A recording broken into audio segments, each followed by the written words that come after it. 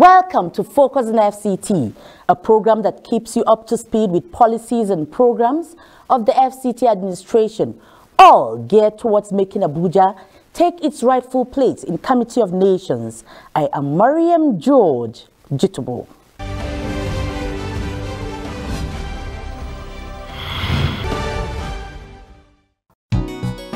Residents of the Federal Capital Territory are hereby alerted to the activities of scavengers, also known as Babambola, which security agencies have identified as a high-level security threat to not only the residents but also to our infrastructure as they perpetrate petty stealing and acts of vandalism on public utilities. More so, they are drug peddlers, serve as spies to terrorist elements, and are ready-made tools for the public disturbances during which they attack people with dangerous weapons. The Federal Capital Territory Administration therefore reiterates that the ban on scavengers aka Bababula operating within the Federal Capital City is still in force. These miscreants are advised to stay off the streets of the Federal Capital City for their own good, as defaulters will be apprehended and prosecuted, including parents of underage children involved in these practices. Relevant agencies are carrying out enforcement of this ban as stipulated. Be law-abiding always. Let's together build the FCT of our dreams. Management announcer.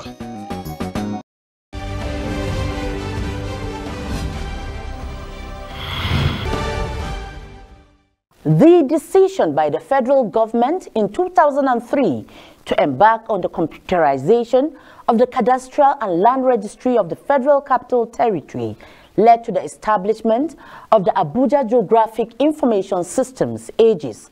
The scheme has over the years been able to transform the whole operations of the land management and other related departments of the FCTA.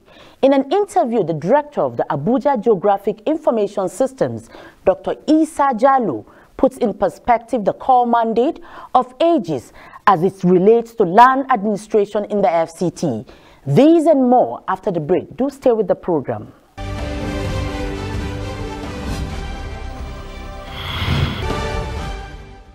I now have with me the Director of Abuja Geographic Information Systems, AGIS, in the person of Dr. Isa Jallo. Glad to have you join us on the program Focus on FCT. Thank you very much.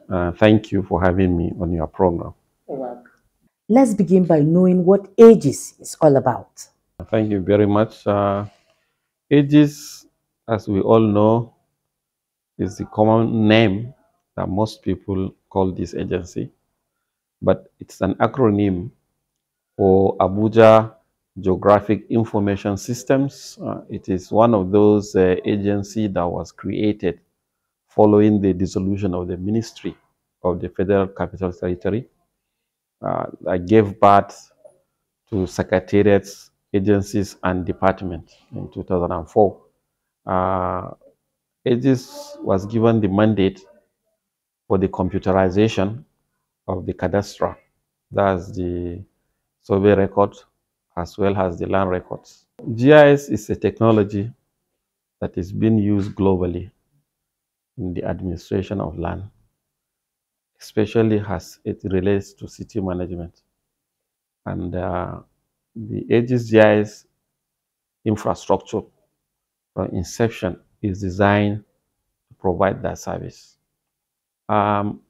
Abuja is a world-class city in the making, and for the FCT administration to manage a world-class city globally, you need the GIS technology. So GIS provides you location information, and it provides you with a lot of data that you have in a container where you digitize, you gather data, you process, you analyze, and you get results. Results in terms of city planning, you need such data. In terms of day-to-day administration of the land, you need it. In terms of security, you need such geospatial data. In terms of utility services, water, electricity, waste management, including demographic information, you also need such technology for taxation and so on, transportation as well. You can see a typical application of GIS technology in the Google that we use. Google Map navigation is one of such. So in the FCT, AGIS was established at the beginning to computerize the record. So we need to bring in the baseline data. What is the baseline data? Is the data that has to do with the Abuja master plan. So it has to be in the records for the master plan, has to be digitized fully so that you can see the location of all the roads, infrastructure fully digitized, about the cadastre that shows the plots, and the owners will have to be captured into the system. Now, once you get that done, then you can move on. For example, you have an allocation, you have your records fully captured in ages. Then you can go to development control, for example, department, where you go and apply for building plan approval. So that department would require what? To confirm that you have a title. So they can now access this information, and then they can grant you building plan approval.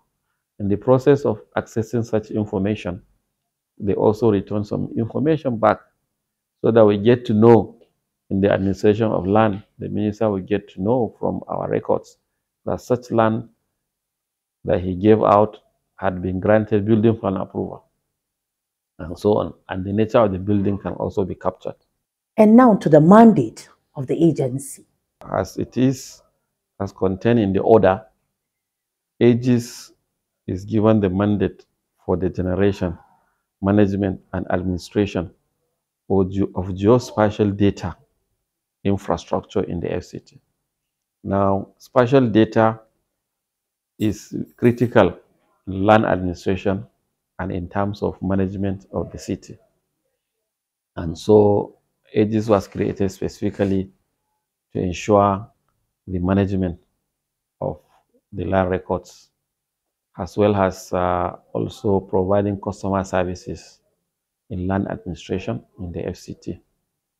And this is what is contained in the order. And since then, we have been operating under that mandate.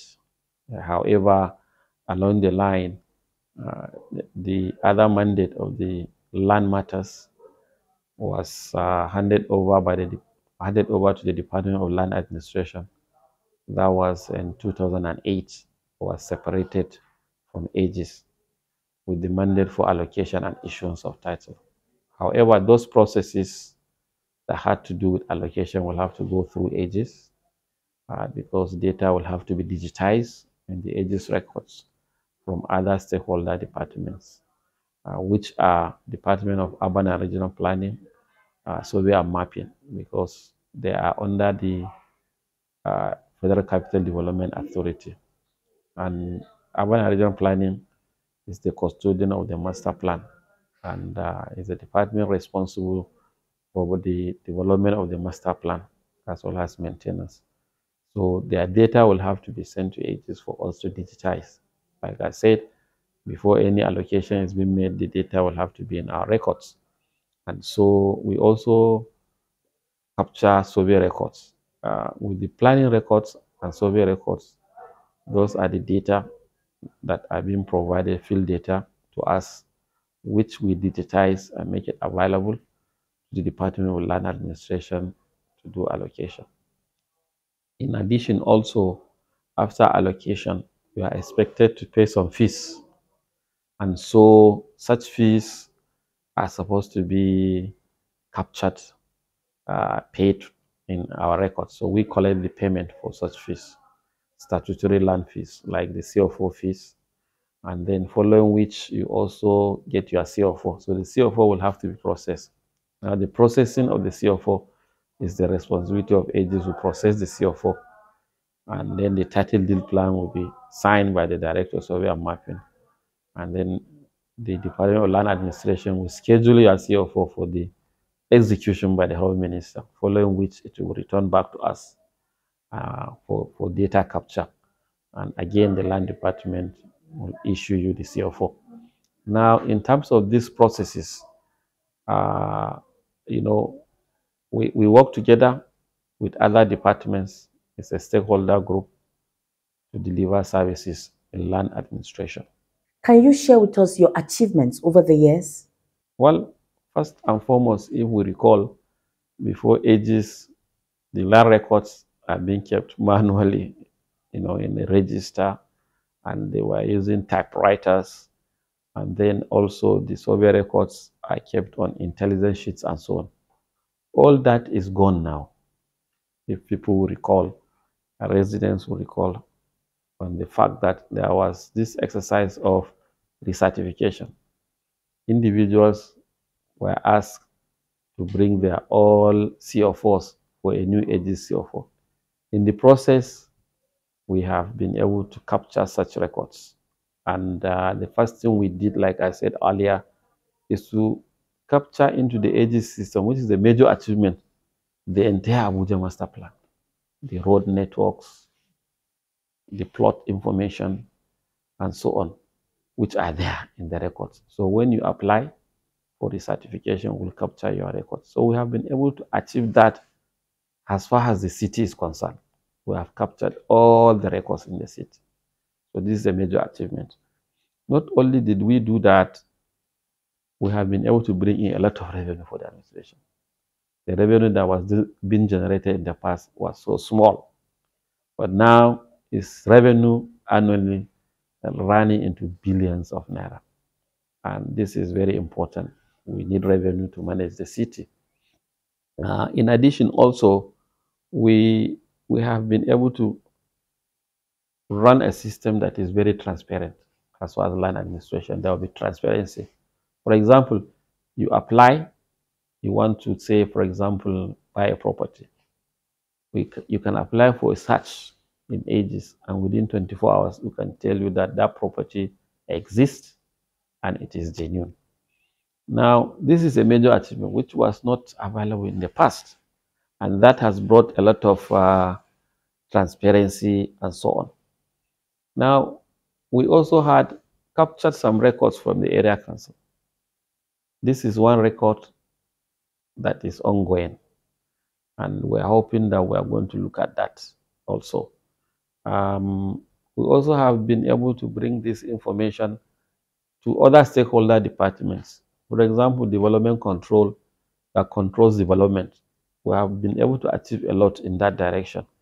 When the Abuja Master Plan was restored, Aegis has provided data, analyzed data for the restoration of the master plan. If there are encroachments on sewer system, by the time we lay this information, we turn on the underground cadastral information, we can see the level of encroachment and so on.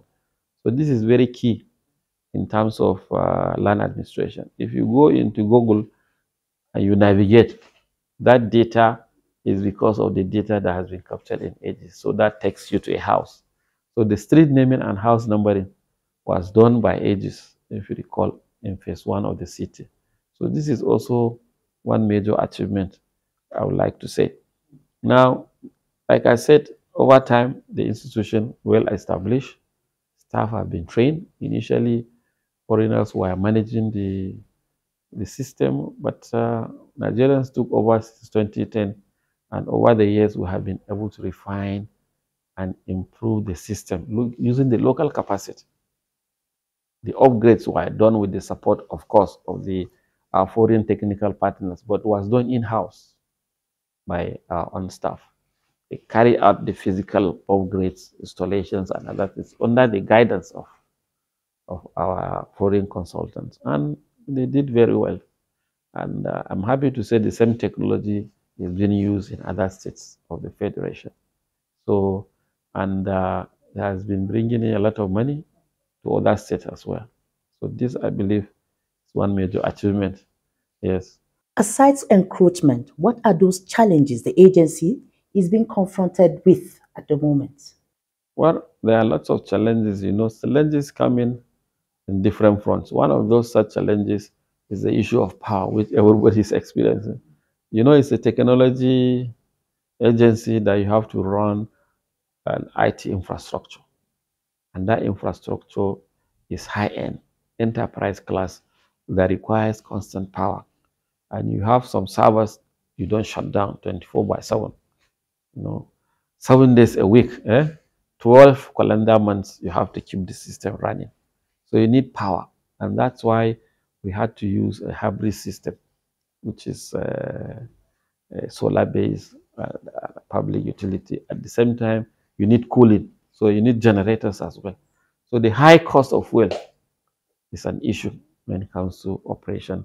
And then when the public supply is not that good, then you have high cost of maintenance, and your budget is very tight. Nobody will envisage that throughout the year that the price will go like this. So when you do budget, it's based on the reality at that time. But sometime last year everything went up, so it was a challenge because the provision has been made. What do you do? So we are very lucky that we had to manage the system based on the solar technology. And also sometimes delays in budgets appropriation. It takes some time. Like this appropriation, FCT came, 2022 came very late and so on. So it is kind of difficult to operate. And I'm hoping that the National Assembly will address most of these issues, And then another challenge is some professionals that we hired and trained over time, they leave us because the pay in NPC or in the banks are better. So by the time we train them, they leave us. So we have to bring again another set to continue to train and train. You now have this platform to speak to FCT residents. How can they make your job easy? Well, first, they will make our job easy. Let them pay their statutory land fees because we need funding to run the agency. So they must pay their ground rents. Very important, because if you don't pay your ground rents, you can lose your title. That's the law has contained the Land Use Act. So they must pay their ground rent, which is paid at the beginning of the year. Like we are expecting in advance as well for them to pay their 2023. There is now a ministerial committee to recover all outstanding ground rents. And people are going to be taken to court. Government has provided services, roads, water, waste management to your plot, and you are not paying the statutory fees. But this time around, we are going to recover all. And if you don't pay within the deadline, then it means you are going to be taken to court. Thank you for gracing the program Focus on FCT. Thank you very much for having me on your program. You're welcome, sir.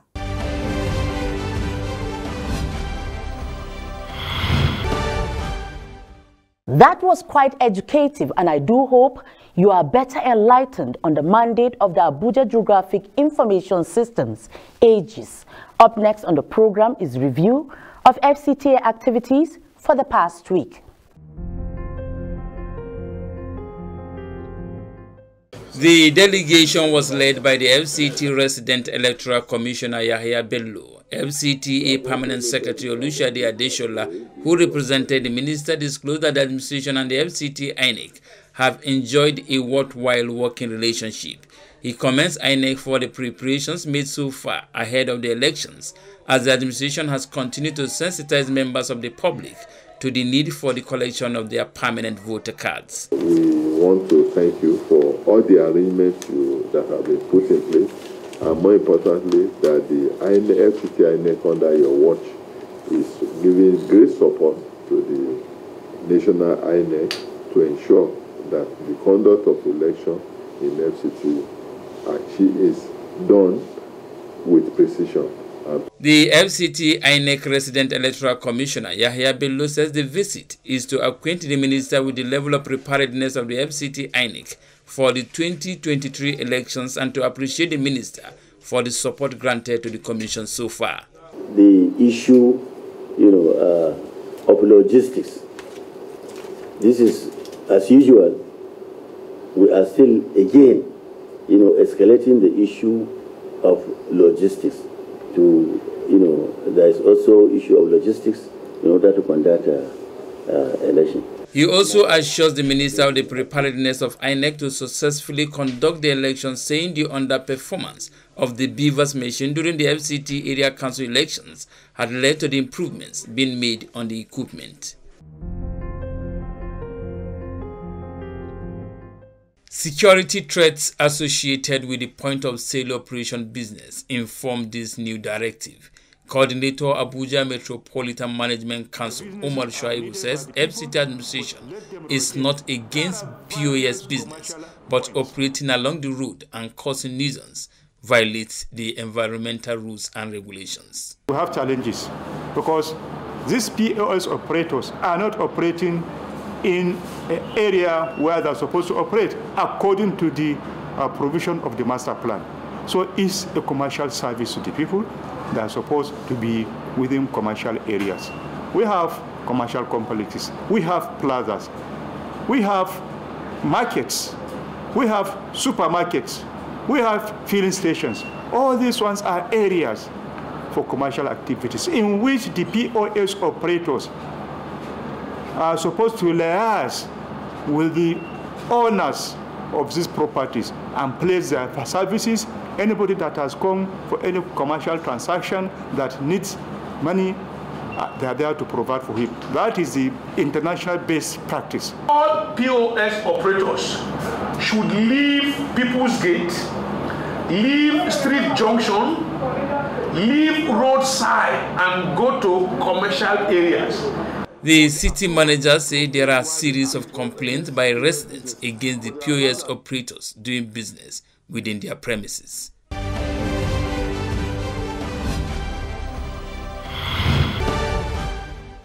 Stand by for our sanitation watch for this week.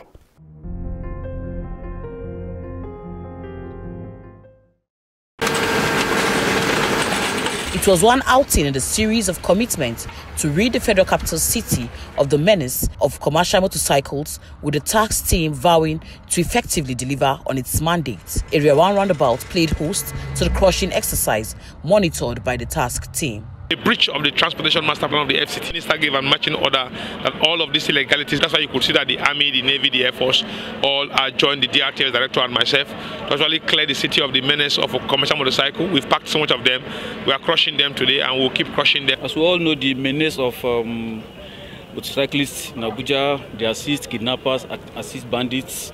So we are determined to assist other security agencies, particularly the Directorate of Road Traffic Services, to ensure that the Federal Capital City is rid of the menace of motorcyclists. The minister have warned and directed severally that the Okada riders should be off the city because of the security implication of their operations.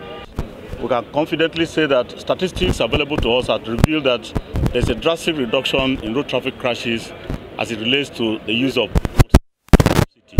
I want to commend the effort of government for being consistent as far as this enforcement is concerned. From the number of enforcement we have carried out, we have substantially reduced the number of commercial Okada riders in the Federal Capital City.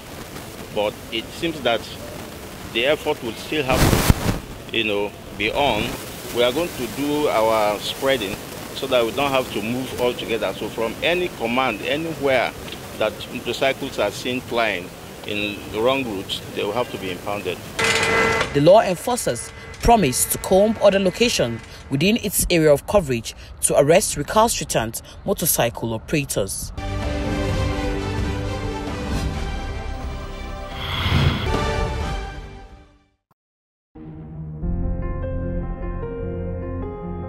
I wish to reiterate that the FCT remains safe, and we have our confidence in the ability of the security agencies to provide adequate security day and night. And from what we have seen in the immediate past, a lot of successes have been recorded, and I believe they will continue to be recorded, particularly with the provision of these vehicles.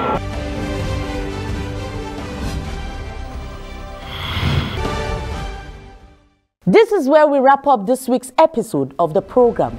Keep a date with us next week, same time, same station. Be vigilant and report suspicious activities around you. Bye.